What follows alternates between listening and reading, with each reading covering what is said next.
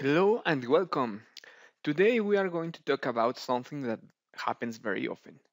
This is that the subscription expires or that we simply want to move the resources to a specific subscription for development or testing purposes. So let's see what we have to do. First, we are here with the resource group that we want to move.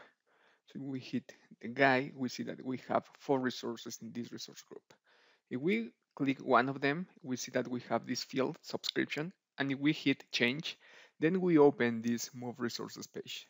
Here we have the subscription, that is the source, the resource group, and we have the target. In the target, we can select the subscriptions that we have access to. Then resource group, we select the resource group where we want to move the resources. Once we have this selection, we can validate before that the other resource group is empty. So if we go back here and then we hit next, we can see that at this moment, Microsoft is validating that we can move the resources. Some reasons that we cannot move the resources is because there are some limitations. For example, that it's in a different region or the kind of resource or everything. Okay, so let's wait a second to validate that the movement is possible. Remember, now succeed. You see, we can move the resource. So if we can add the resources, these resources are the resources that were on the source resource group. So, but let's see how it's a different way to validate all of them. If we duplicate the page, we can go to the source resource group, and here we can hit change in the description, the same page, select the subscription that we are going to move, the resources, the target resource group, then we hit next, but now it's empty.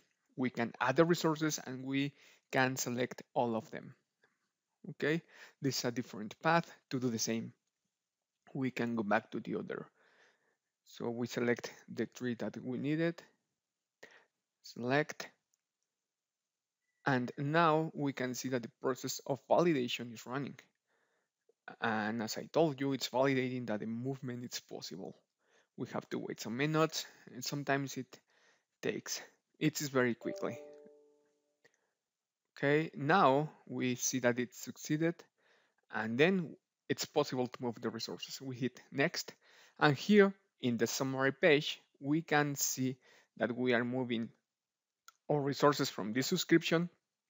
This is the source, and this is the target subscription. So as you can see, it's very easy to move the resources. We hit and I understand that the tools need maybe some configuration, then hit move, and that's it. One important thing to mention is that this is just one way to do this process. There are so many ways to do that. Maybe using Azure PowerShell or Azure Client or templates. There are many, many options that you can do it. I think that this is the easiest way because it's visual in the portal and everything. Okay, so I hope this video helps you and you liked it. So thank you for being here with me. See you next time. Bye bye.